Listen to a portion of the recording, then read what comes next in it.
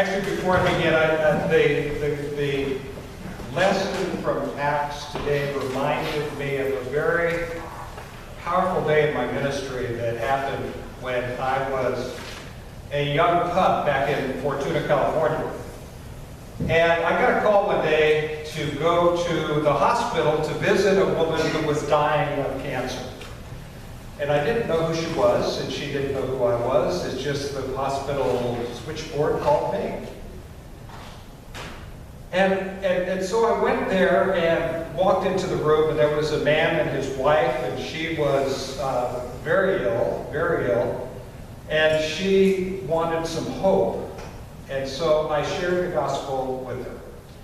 And I shared all that I knew at that time to be compassionate, and I'll never forget what she said. She goes, here's what I want from you. I've never been baptized. Will you baptize me? She was in her late 70s, almost 80. And that the lesson that we heard today, who should prevent anyone from being baptized?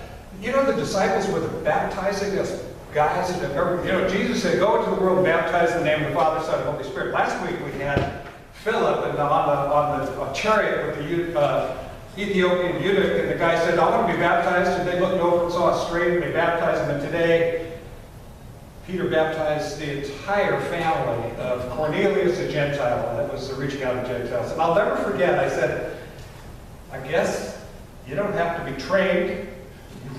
You love Jesus. And I said, I don't have any water. And she took the cap off the top of her drinking glass, those styrofoam cups. And we baptized her in the name of the Father, Son, and Holy Spirit while she lay there in bed from the styrofoam cup. And her husband is standing behind me, weeping. And he said, I haven't been baptized either. But we had a great baptismal moment reminding me of Cornelius and his family. And I just had to share that with you because it was a very special moment in my ministry of many years ago. But today we're going to talk about the gospel of Christ and that verse. As the Father has loved me, so have I loved you. Abide, I love. Abide in my love. And first, before we get to there, I want to wish everybody that is appropriate, Happy Mother's Day.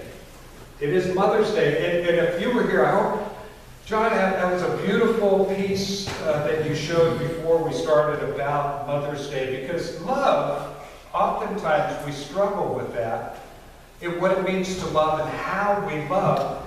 And since the fall of humankind in the garden, love was broken, and strife broke out upon the earth. And I think the most natural form of love that is in us is the love of a mother for her children. And now, not all mothers do it differently, but I would be stretched to find a mother that wouldn't sacrifice for her child and give up a day or a night, or give up financially to their children, or give up time for prayer, or just be a mother bear and protect her kids. I don't, again, it's not universal, but that's a natural love built into us. And I just want to honor mothers because you're very special and you have a real role in showing what love should look like from God. So happy Mother's Day. Even to my mother. I remember my mother, who was not warm and fuzzy so much, but she loved me, I knew it. She never told me, but she loved me because she would pray for me. And she really cared for me. So happy Mother's Day to you all. And again, that love is a love built in from Christ, built in from God alone. Now last week we heard the gospel lesson of the abiding in the vine. Abide in the vine. As the branches cannot bear fruit by themselves, they can only bear fruit as they are grafted into and abiding in the vine. And that Jesus then later said that I am the vine, you are the branches, my Father is the vine dresser.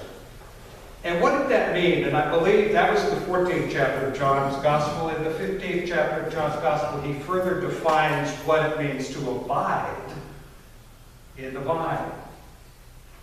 And it's abiding in his love. You see, the vine can only be understood in light of its definition as abiding in the love of God. Because of what flows from God in nourishment and a vine as we picture it, what flows from God as strength, what flows from God into us as the virtue of living, and all of that is the very love of God. And it is there to provide fruitful life of love. And so Jesus is speaking again, and I'm going to mix these metaphors again today. Abide in the vine means abiding in the love of God. Abiding in the love of God. Jesus said, if you keep my commandments, you will abide in my love. Just as I have kept my Father's commandments and abide in his love.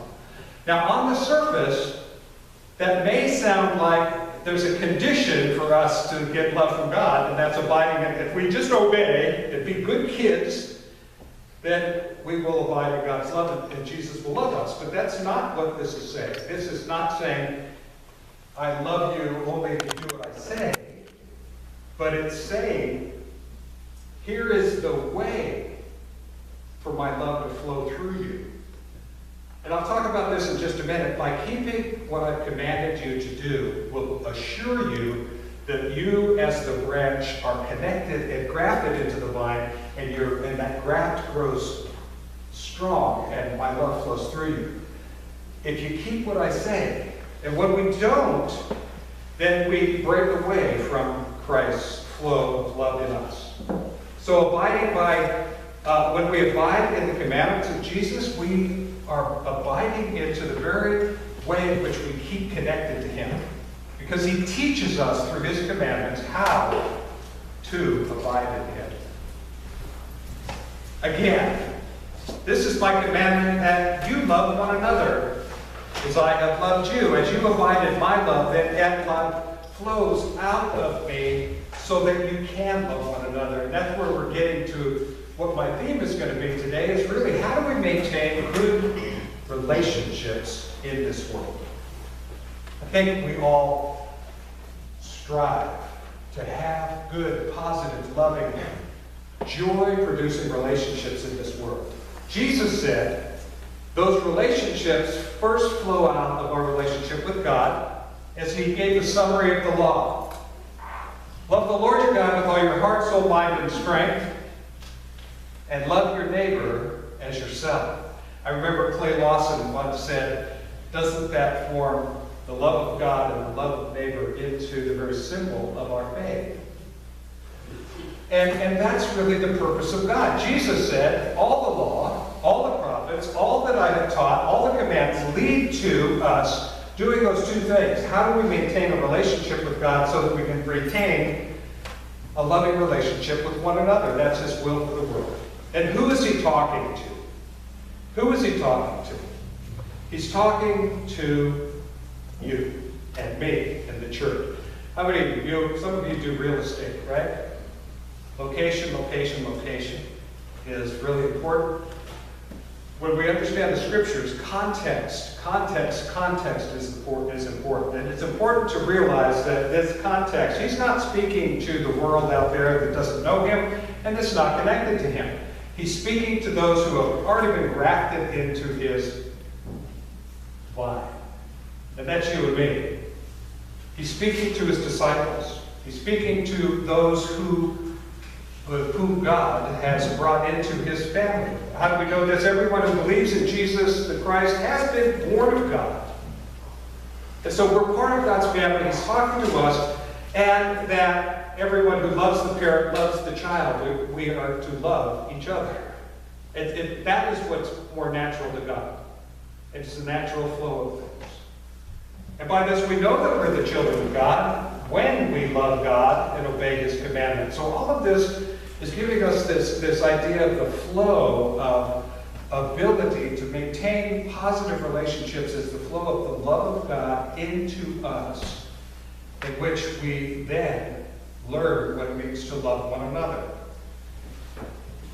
What does it mean to love one another? I saw it, it's great. I got to go to convention this week, and convention was out in Turf Valley, and the road, I don't know if you've been down the road, Marysville Road, is a beautiful drive out there, and I got caught behind one of those cars that had all kinds of bumper stickers on the back.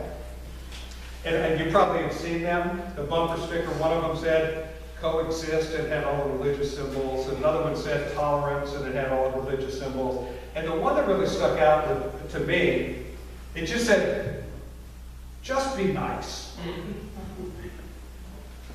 And those are virtues, those are good. We should be nice, right? I mean, it's Jesus says kindness is one of the fruits of the Spirit. The Scripture tells us that. But then and we should be able to coexist in this world, and we should be able to tolerate one another. But those are, again, as good a virtues as they are not what Jesus is talking about when he's saying to love one another. He is not saying, just be nice to one another. He is not saying, just learn to get along. You know, can't we just get along? He's teaching us the godly, agape love that Jason spoke about last week. The love that is more interested in others than self, that does not demand its own way, love that is self-sacrificing, and love that is the kind of love that gives up his life for his friend. So we're talking about the virtue that Jesus really wants us to do. Everyone who believes in the Son has been born and has that, again, ability to be grafted into the sap that comes out of the vine into us so that we can produce that kind of love and that kind of fruit. So what I want to talk about, what is the key to maintaining relationships of this world? This world is wrought with broken relationships, whether it be in families, whether it be amongst friends, whether it be that you and your boss don't get along in your job, or, you know, the police versus the people, or broken relationship and trust, the broken relationships in our communities, in our churches. How can we maintain positive relationships which produce joy, which is the product of good, loving relationships? And why do I say that? Is because we are built as people, as humans, in the image of God, right? What does it mean? It means that we are built for relationship. That's our whole center of our theology, that the Trinity of God, the Father, Son, and Holy Spirit, coexisted in perfect relationship before the world was made, and that God created the world and created the pinnacle of creation, us, so that we could be in relationship, love with Him, and love with one another. And that brings joy. If you're losing out on that joy, you're losing out on the life that God wants for us and you and me. I said these things to you so that my joy, Jesus was going to the cross the next day. This was the night in which he was betrayed. This was the night he knew he was going to be brutalized the next day and go to the cross. And he said, I give you these things so my joy may be in you and your joy may be complete. And so the key in the ability is what Jesus is saying here. Our ability to love only can flow, true love, not the kind of love that we just be nice. But true love for one another is not a natural thing for us in this fallen state we're in.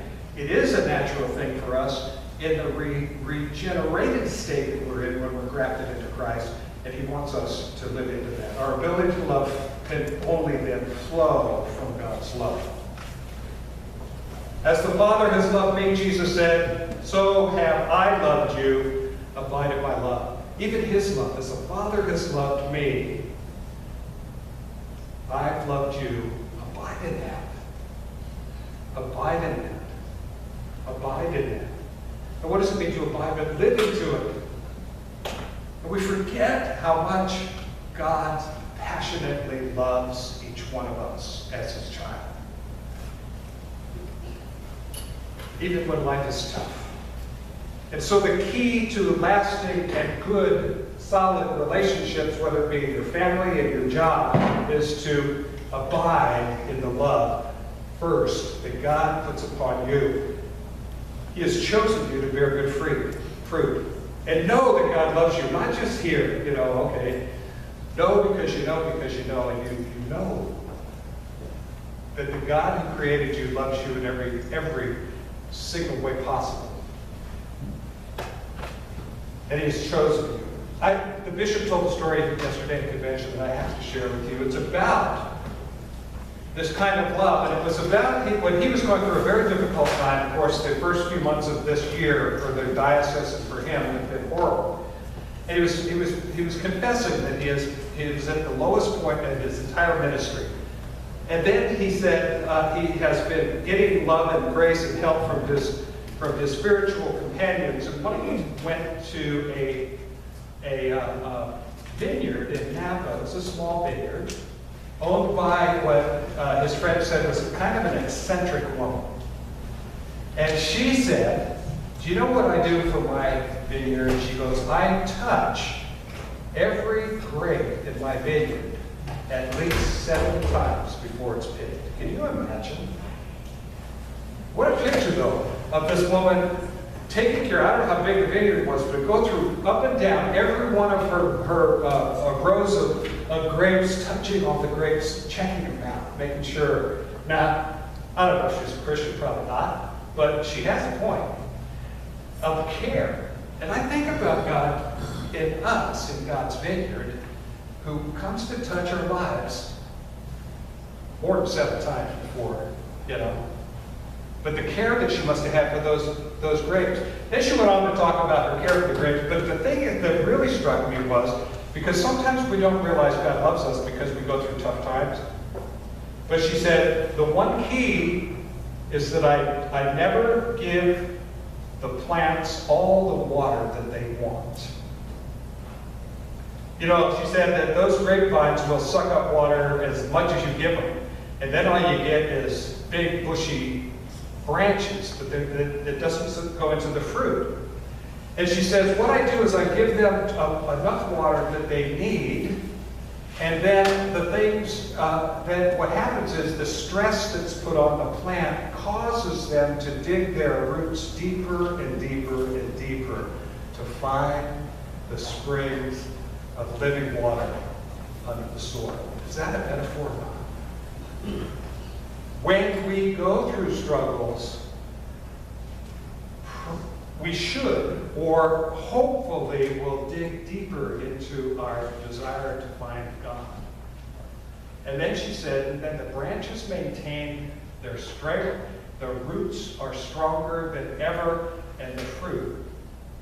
That even sometimes during difficult times, God is causing us to grow deeper into Him.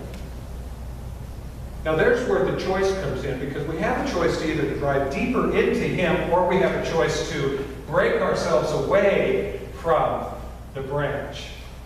Go find another branch that will give us all that we want. And how then do we stay connected? We stay connected, as Jason told us last week, through prayer and getting into the Word and serving others. We learned that many of you have taken experiencing God by joining God in His work. We experience God in holy ways. By giving service to others, by pouring our lives out for others, we are doing what God says. Jesus said, if you love me, you'll keep my commandments and abide in me. And what are Jesus' commandments? Think about it. How do we abide in a positive, good relationship with each other? Forgive as I have forgiven you. How much does he talk about forgiving those who have offended you? Letting go of the resentments that are hanging on inside. Nothing will break a relationship more than unforgiveness. That's a command, that you forgive one another. He commands us to walk humbly before Him and walk humbly before each other. What does that mean? How many times in the Scripture do we find the Word of God saying, count others and their needs more important than yours? And yet we demand our own way. When we get stubborn, relationships break. You want to maintain good relationships. This is a hard life, or it's not easy. And he talks about being kind to one another. He talks about gentleness. He talks about compassion. He talks about selflessness, agape. He talks about, these are the commands of Christ. Follow my commandments, you'll abide in my love, just as I followed the commandments of my Father and sacrificed my life. Jason Poling again last week said 1 Corinthians 13, which is at most weddings, is really not a marriage piece of scripture. It's to the church. And so what did he say that love looks like? He said love is patient. Patient. Now patience doesn't mean, 60 seconds I'll have patience and then I'll go forward. Patience allows God to work in others' lives. Oftentimes when people disappoint us or when people fail, the patience of God is with them. And Oswald Chambers always says, we run to the rescue and we want to correct the situation. But sometimes God has a bit of deeper purpose in that. You have to have patience. Kind. Love is kind. It does not envy. It's not jealous of others. It does not boast. It does not have pride as the center. It is not rude. It is not self-seeking. It is not easily angered. It keeps no record of wrongs. And how many of us have that book of wrongs in our journal? It lets go. We're Frozen. Can everybody sing the song? God. Keeps no record of wrongs. It does not delight in wrong for others and say, good, you got them, God, but it rejoices in the truth of God's love for others. Can you do that? That's the commandments of God. If you do those things, we stay connected. And that's the kind of love that God wants to flow through us. Now, what will destroy relationships? Here's the list. Impatient, unkind words. Actions. Jealousy will ruin a relationship. Pride, selfishness, anger, unforgiveness, resentment, grumbling, gossip, judgments, and you can add to that list. If you have those and you don't want them anymore, and you want your relationships to thrive, what do? Can we just say quit? I've done some marriage counseling. When I've seen married couples who have no hope, I just go, oh God, this is not going to work. And the worst example of advice that I could give as a counselor would say, just love one another. And they'd look at me and go, yeah, right. They're actually back to back sitting in front of my desk. So there's got to be a way in which we can make those decisions with God's help. And like the branches attached to the vine, we need to be pruned sometimes, cultivated and nurtured. We have to allow God to remove and to strengthen us and struggle so that we can learn. But even more so, looking forward to Pentecost, which is only 2 weeks away, it's the work of the Holy Spirit. And so if you want to change, if you want to love, if you want to forgive, and you can't, then here's the key. Yield to the Spirit of God living in you. Let God do it in you. That's what the Spirit is for, to live in us, to carry out, because we don't have the power to do it on our own, the very work of God. And that's the decision. You see, agape love is a decision to love, even when we don't feel like it. It is not a feeling. Agape love is not an emotion. Agape love is not, if you just do what I say. Agape love is a choice to allow the Spirit of God, here we go, the love of God to flow through Jesus Christ, to flow into us as the branches of the fruit, and then to go out of us to produce the fruit that He calls. Yielding to the Holy Spirit. I read it this way in one place, a holy pipeline of love that connects us to the very Trinity of God. God is Father, Son, and Holy Spirit. We believe as Christians that Trinity of life existed before the world and was a perfect harmony of love.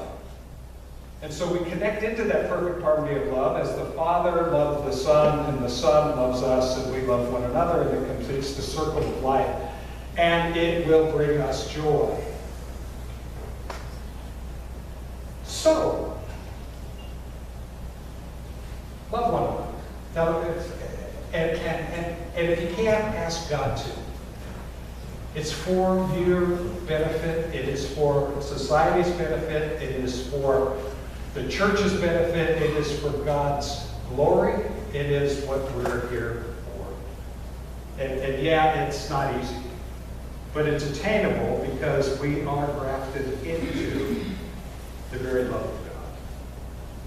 So carry this with you if you could remember a memory verse this week.